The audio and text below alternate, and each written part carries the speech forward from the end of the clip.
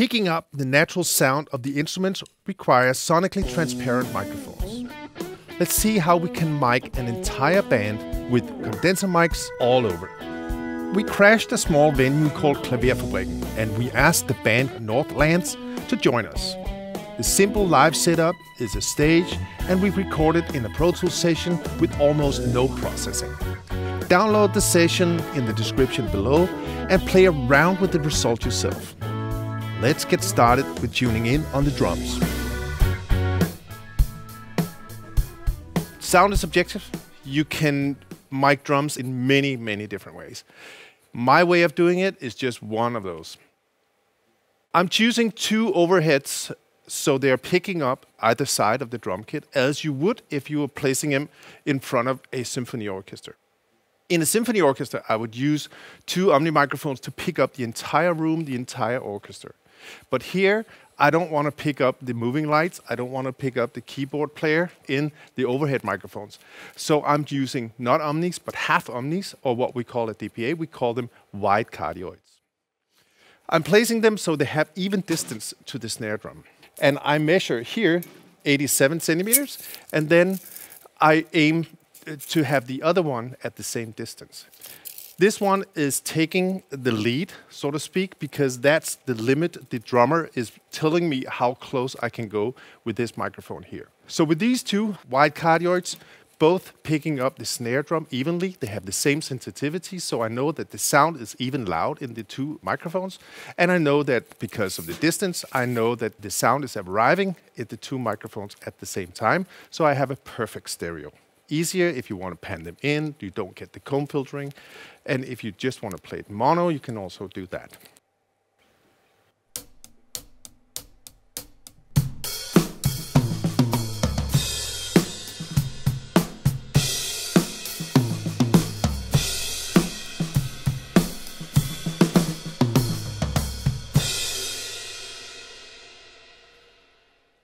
So the drum kit consists of a lot of different sound sources, different instruments.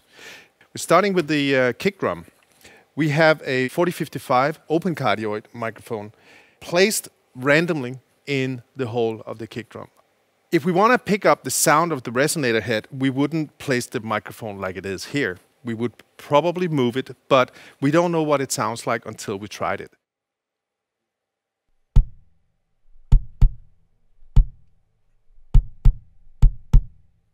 I want to pick up the sound from the resonator head. So I'm moving this microphone position so it picks up the sound from the hole and the resonator skin at the same time. Let's hear what it sounds like.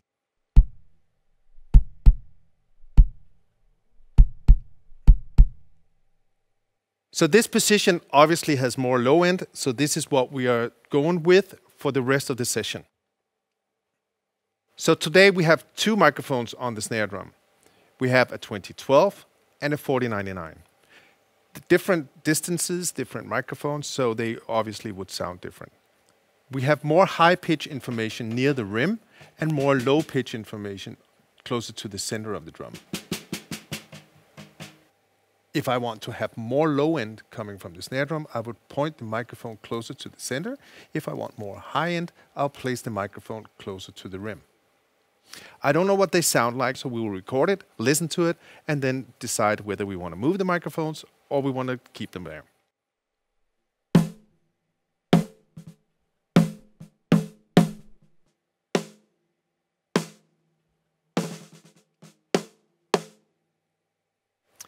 I will point the 4099 closer to the rim, pointing at the overtones, and I will point the 2012 closer to the center of the snare to get more of the low information of the snare.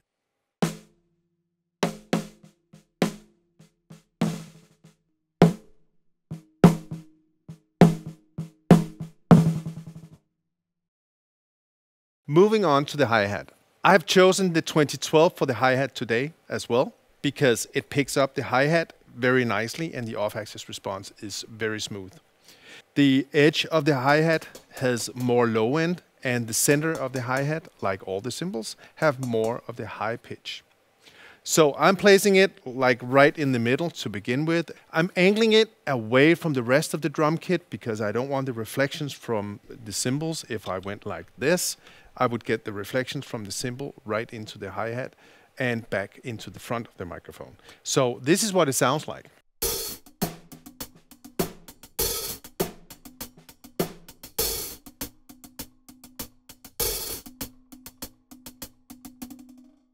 So if I want more of the high pitch of that hi-hat, I will point it more towards the center. If you lift it, we'll see if it hits. It's perfect.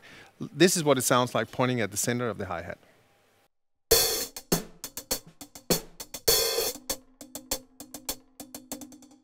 And go in the extreme to the very edge. Open it. Are we clear?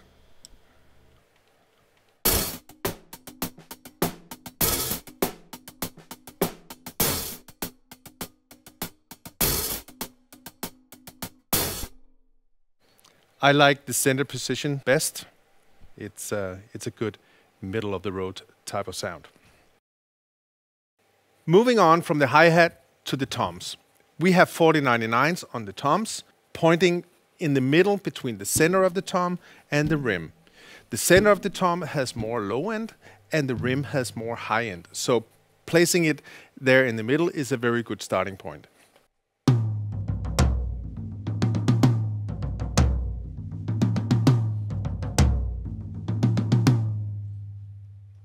So pointing it more to the rim would give us more of the overtones, more of the high pitch, and less of the low end, less level actually.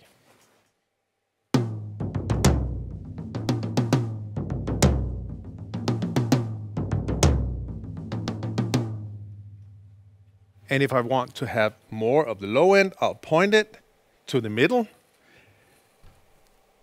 And that would sound like this.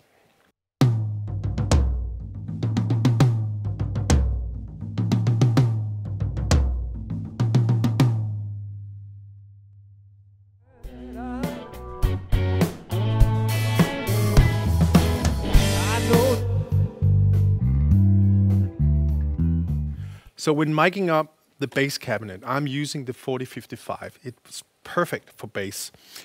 I'm very fortunate that we can remove this front and identify the speaker. And we can work with the different tones of the microphone regarding the placement. If we go close to the edge, we'll have more mellow, more low end, or less of the high frequencies. On this particular track, we would like to have as much as attack as possible. So we are placing the microphone here, and it sounds like this.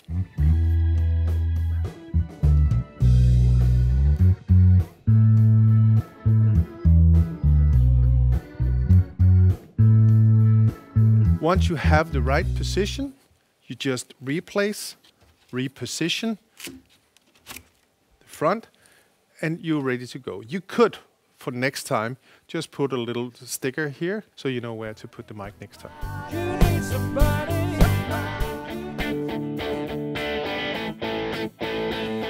When miking a guitar cabinet like this, we are using the 2012. I'm identifying the speakers in the cabinet. There could be 2, there could be 1, or in this case, we have 4 10-inch speakers. The center of the speaker has a lot of high frequency information, and the rim, the edge, has more low frequency information. So if Torben, if you're playing, I will be deaf more or less, I think, but I will move the microphone so you can hear the difference.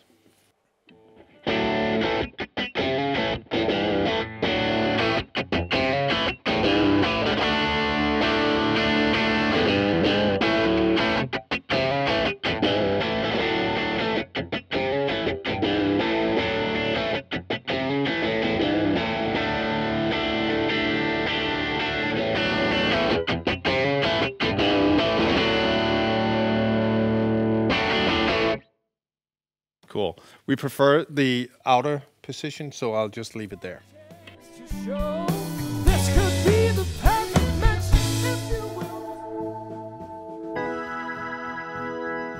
Miking a Leslie with a rotary speaker where we have this little custom-made thing where we have metal here, so we are using the piano clips. They stick nicely to the grid here. The microphones are pointing parallel into the rotary speaker. We put a little mark here to mark the center of the rotation point. On the bottom speaker, I have placed a 4055.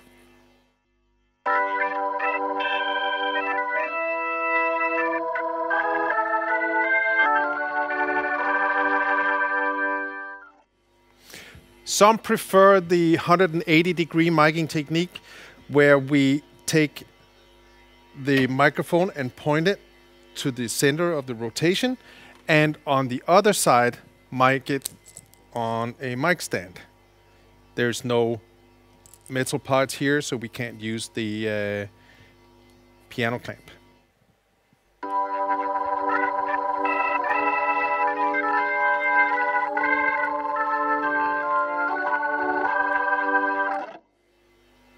Nikolai here prefers the other position, so we'll just put it back to where he wants it.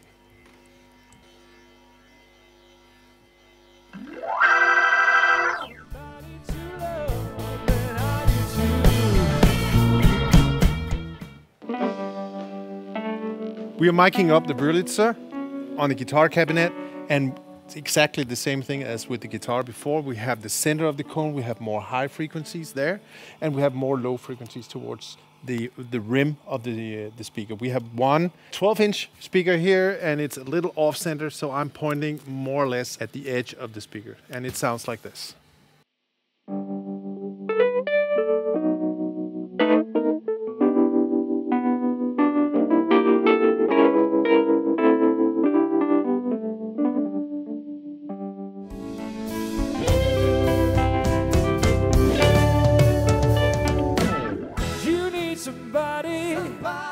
Vocals have high priority in the mix. Not only are they on top of the mix, but they are also on the center of the stage, picking up all the neighboring instruments. Sometimes the vocalists are also moving around on the stage, so the blend and the mix is changing from position to position. So the off-axis response is even more important. On this session, I've chosen to use the de facto VL on the lead singer and the 2028 on the two backing vocals. When we listen closely to the vocal microphones, you would hear how the little crosstalk we have from the band still sounds natural. You need somebody, you need somebody, you need somebody to love.